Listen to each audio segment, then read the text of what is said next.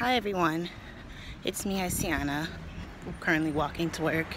So I just was followed by a white butterfly. Now a lot of people have certain spiritual beliefs or some type of mythical, magical beliefs, whatever you want to call it, about these butterflies. I'm also one of those people because this is not the first time when I've been walking I was followed by, it's usually either a white butterfly or I think it's the monarch.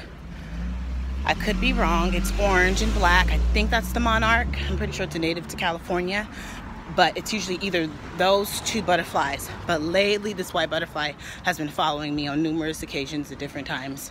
So I go to Google, I look up, what do white butterflies represent? It told me white butterflies represent past family members, past souls, and past, I'm sure if it says past experiences.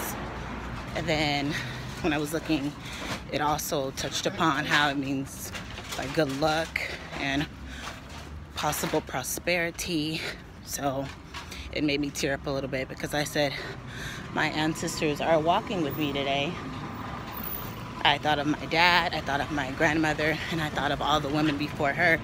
I was like, wow, angels are a past soul, you know? It really, the white butterfly was really following me. So has anyone had experiences where a certain butterfly was following you that you felt some spiritual connection or tied to? Please let me know. Bye.